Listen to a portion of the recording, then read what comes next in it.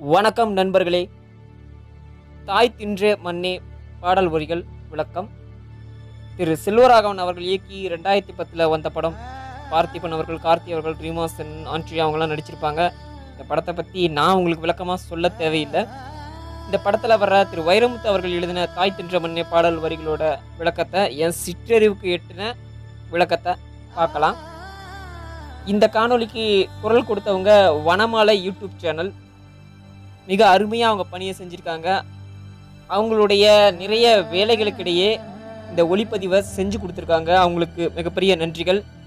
அவங்களுடைய குரல் இந்த காணொலிக்கு ஒரு பலம். இந்த காணொலியை ஒரு அடுத்த கட்டத்துக்கு எடுத்து போயிருக்குன்னு சொல்லலாம். இந்த காணொலியில் பாடல் பாடி கொடுத்த தோழி ஜீவகார்த்திகா அவர்களுக்கும் மிகப்பெரிய நன்றி தெரிவிச்சுக்கிறேன். என்னுடைய பணி இதில் வெறும் 10% தான். மீதி 90% அவங்க தான் இந்த காணொலியை தூக்கி நிறுத்தியிருக்காங்க. வாங்க காணொலிக்குள்ள போகலாம். தாய் தின்ற மண்ணே பாடல் விளக்கம். மாமன்னர் ராஜராஜ சோழன் அவர்கள் இந்த படம் எடுக்கப்பட்ட 2010 ஆண்டுகளிலும் சரி, தற்போது நடைபெறும் 2020 ஆண்டுகளிலும் சரி, மீண்டும் உயிர் பெற்று அல்லது ஏதாவது இயற்கையின் அதிசயம் காரணமாகவோ இந்த சோழ பூமியை திரும்பி வந்து பார்த்தால் இந்த பாடலில் வரும் வரிகளை அவர் பாடியிருப்பார் என்பதில் சிறிதும் ஐயமில்லை. தாய் தின்ற மண்ணே, இது பிள்ளையின் கதறல்,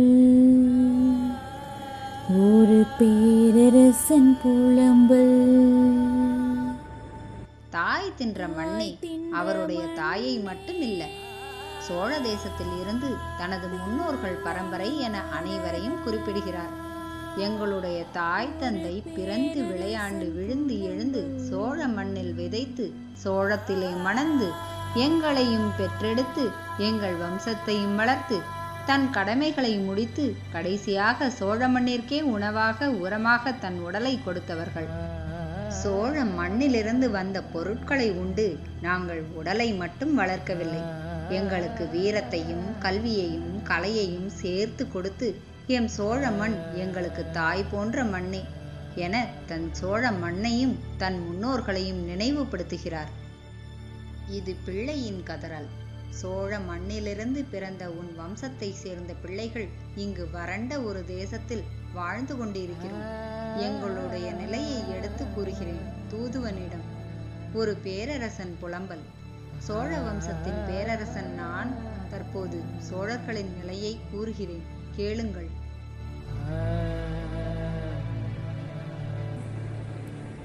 நெல்லாடிய நிலமெங்கே, சொல்லாடிய அவை எங்கே, வில்லாடிய களமெங்கே, கல்லாடிய சிலை எங்கே, தாய் தின்ற மண்ணே, தாய் தின்ற மண்ணே. நெல் ஆடிய நிலம் எங்கே?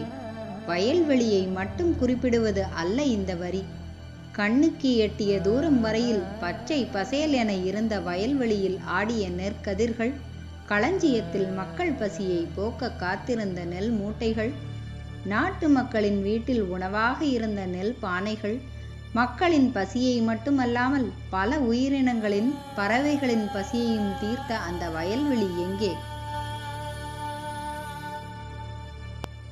இந்த வரிக்குள் இரு பொருள் இருக்கும். சோழர்கள் வாழும் அந்த வியட்நாம் பகுதியில் உள்ள தீவிலும் நெல்லாடிய நிலம் இல்லை. அதே நேரம் அன்றைய சோழ தேசமான இன்றைய நிலப்பகுதியிலும் நெல்லாடிய நிலம் பெருமளவில் இல்லை. சொல்லாடிய அவை எங்கே? தமிழ் மொழிக்கு மிகவும் முக்கியத்துவம் கொடுத்தவர்கள் நமது மூவேந்தர்கள், சேர சோழ பாண்டியர்கள். இவர்கள் காலத்திலும் சரி, பல்லவர்கள் காலத்திலும் சரி, தமிழ் மொழியும் நமது சிற்பக்கலையும் மற்ற கலைகளும் பெருமளவில் வளர்க்கப்பட்டது. சோழர்கள் காலத்தில் இது மேலும் சிறப்பாக விளங்கியது. சோழர்களின் அவையில் தமிழ் பற்றியும் தமிழ் மொழியின் இலக்கணத்தை பற்றியும் அதில் எழுதப்பட்ட நூல்களை பற்றியும் பல்வேறு விவாதங்கள் நடைபெற்று கொண்டிருக்கும். அதில் பல புதிய இலக்கண வகைகள், அழகான தமிழ் சொற்களும் உருவாகி வரும்.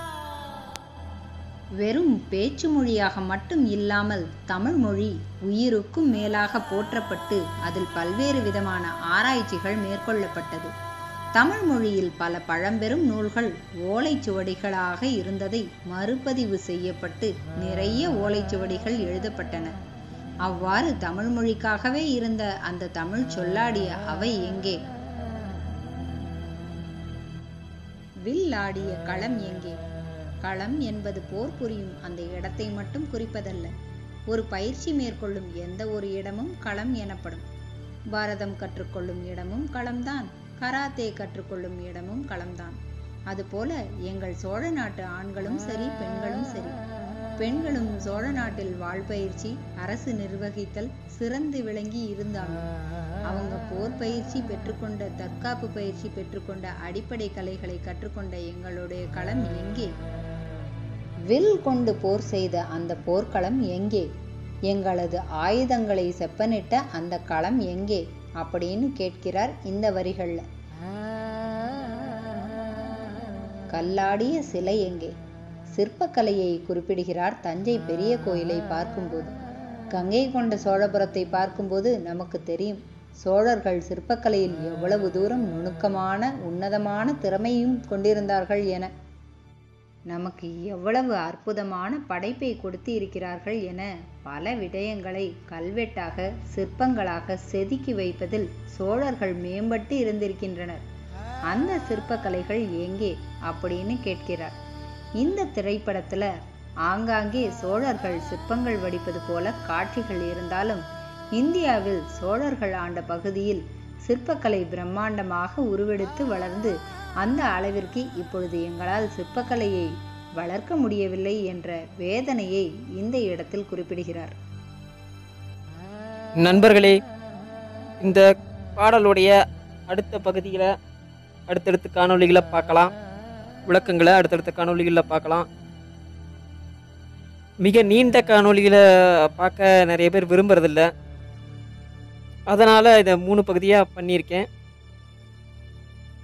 இந்த காணொளிகள் மட்டும் இல்லை, இன்னும் நிறைய காணொளிகள் வித்தியாசமான பல விஷயங்களை பண்ணியிருக்கோம்.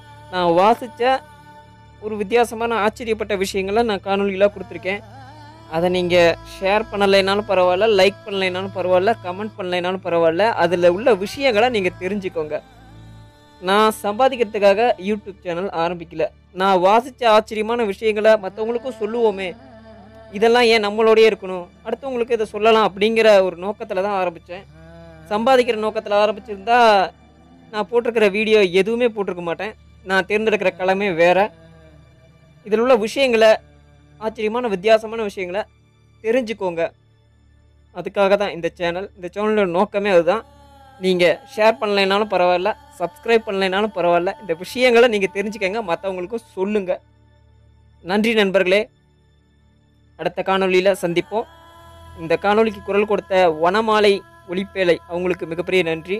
அவங்க குரல் மிக அருமையாக அவங்க இந்த பணியை செஞ்சு கொடுத்துருக்காங்க. தோழி ஜீவகார்த்திகா அவர்களுக்கும் நன்றி. தொடர்ந்து இணைந்திருங்கள். நன்றி.